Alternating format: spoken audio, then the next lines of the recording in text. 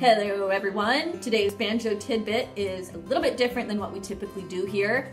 This one is about reading chord charts and understanding the Nashville number system, which if you don't already know this, the Nashville number system and using a chord chart is the standard way of conveying information in bluegrass music. Not so much standard notation or tablature.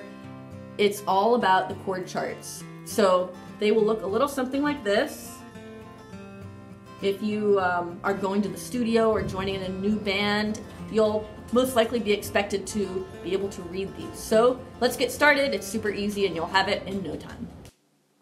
Here's one of the charts we used last week in our recording session.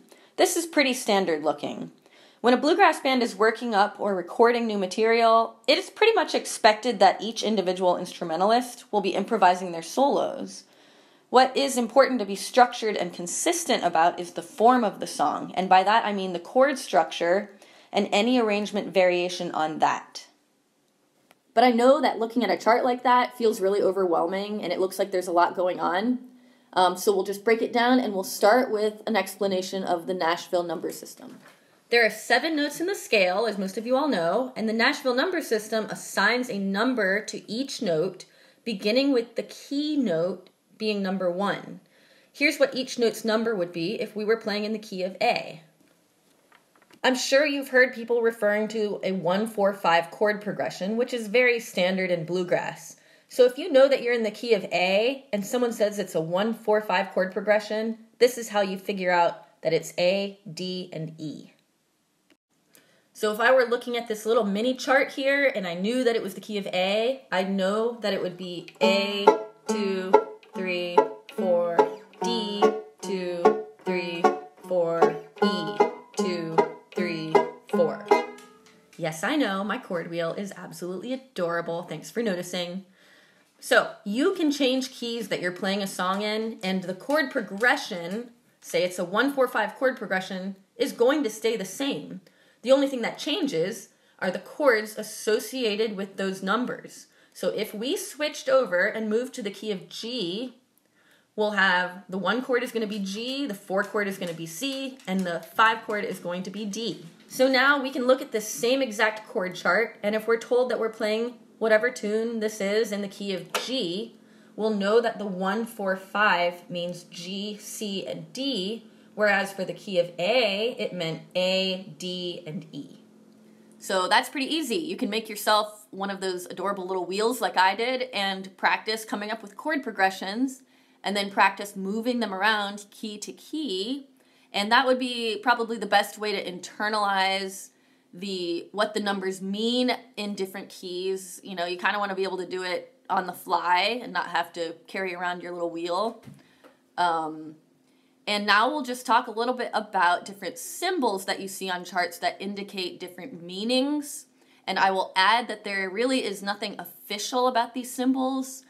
Honestly, everyone kind of has their own like chicken scratch for these, but these ones that I'll show you are, you know, the ones that I've seen commonly coming from many different people.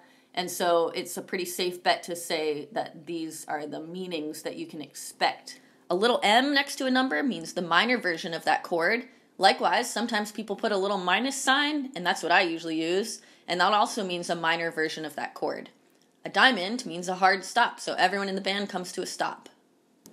Let's try this slightly more complicated chord progression in a couple different keys. What we have is 1, 1, 3 minor, 4, 5, stop on 1.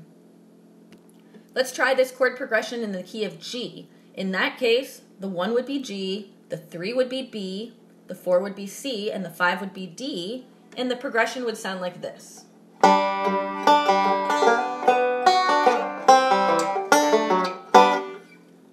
Moving it up to the key of C, the 1 is C, the 3 is E, the 4 is F, and the 5 is G, and it would sound like this.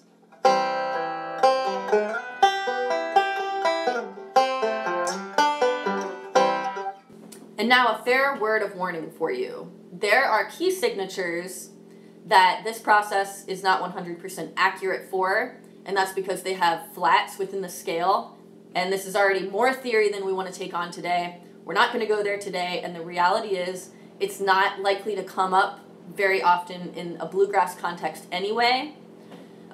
Two keys that are fairly common in bluegrass, and it may come up for you in, would be the key of F and the key of B flat. So if you are, experimenting with progressions in different keys, just be warned that if you try F and B flat, you're going to have to do a little more research or wait for a future lesson about how to find the flats in that key signature. Lastly, you might get the key and the BPM written at the top of the page. It's not always there, but if the chart writer is super organized, sometimes they'll put it there, and I think musicians always do appreciate that.